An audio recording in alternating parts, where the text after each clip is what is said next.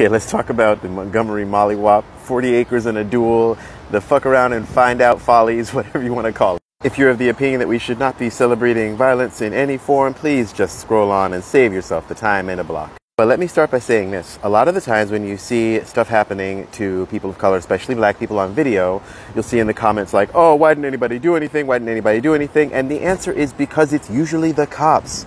And it is a much different proposition when you're talking about going against somebody with a badge and a gun and the weight of the state behind them. It just is. And to like pretend it's not otherwise is like a little silly. And a lot of the times when it's not 12 that does the stuff, it's like a group of these good old boys and they're off in the cut or they catch somebody out of area late at night. That's why they're sundown towns, right? It's not usually a fair one. And they thought they could get away with it in broad daylight and they found that they were wrong and they deserved every blow, especially my friend with the chair. You will live on forever. If you need bail money, like just let me know. And right now this is a moment for black people.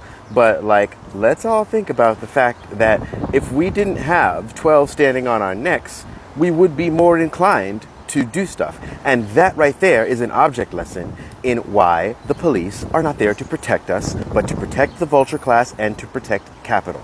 Like, this is not just as simple as, you know, the ancestors. Like, I honestly find it a lot more beautiful that it didn't got nothing to do with the ancestors. It was just us. Like, we saw something happening and it was not the cops and it was like, okay, well, here's a chance and I'm not going to miss this chance to actually protect someone when I can. You love to see it and it's beautiful, and if you think otherwise, grab a history book. I don't know what to tell you.